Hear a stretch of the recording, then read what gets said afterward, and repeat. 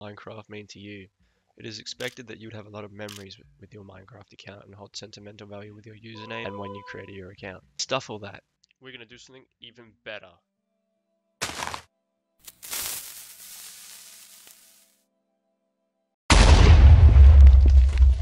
Today I'm going to be showing you and explaining how to make your Minecraft more expensive and valued within the community. By the way, just so Mojang doesn't come down to my house and take golden apples from my Minecraft base and then hold me at gunpoint with a sword pounding my head. Let me just rephrase this. I got to tell you this.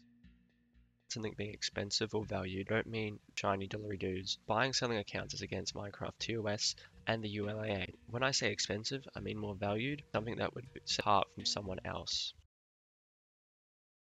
Now, which capes and which certain capes and free capes can make your account a little more valuable?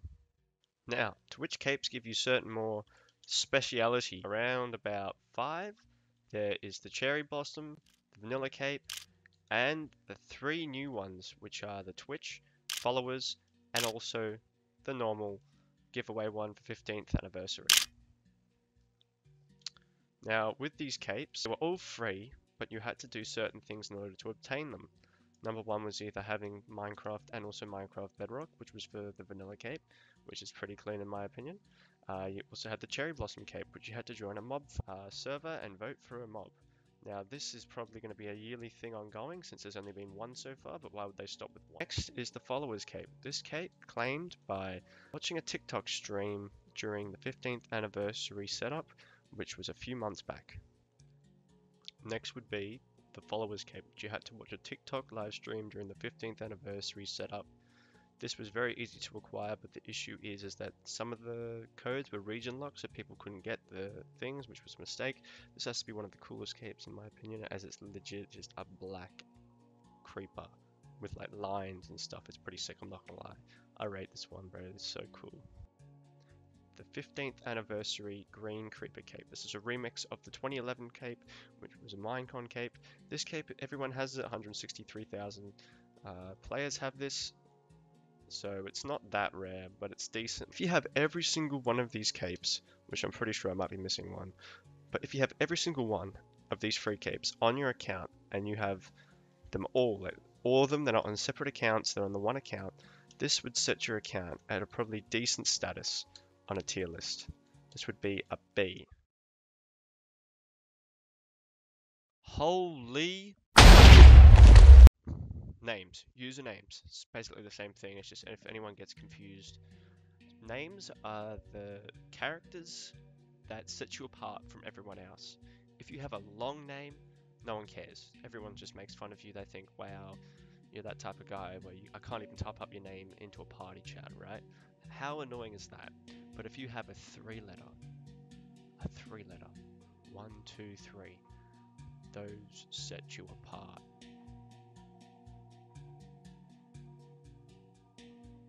Any normal word, like for example, frisk, Frisk, that is a decent normal word, is accounted as a good username. Like I'm talking like good, that is clean, but most people go for is the 4 letters. For example, my name is Tuao. Now that's actually a country in China or something, but I made that up. Now that is considered to be a decent name. It's not too long, it's not too short, it's just in the middle, 4 characters, it's even. That is really good. But there are accounts out there with 2-letter names, which is for example 07, that is a real name, HY, which is a real account. Some of these, you can't have these names anymore. These names have been cancelled out, they have been thrown into the trash. If you try and make your name this, it won't let you. That's how old it is. This is using old system data back in 2010. That's when people can create their names like that because they didn't have any limitations. There were even accounts with the N word. I'm not even joking. Search that up on NameC. There are literally names of swear words that people used to have. It was that bad. Some people get to keep these names. Like I can put one up on screen now. This is like clapped 100%, man. I don't even know. Like imagine saying that in chat or partying that guy. That's just nuts. I don't know who he is, but that guy is crazy. Anyway, names set you apart from other people.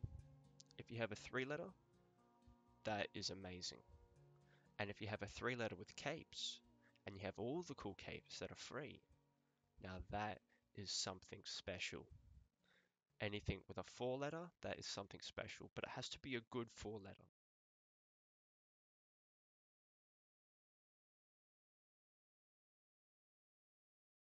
Before we start this section, can you please subscribe and hit the like button? That would be much appreciated. I make these videos for fun whenever the hell I'm bored, and this one's currently took me about maybe 3 days to edit.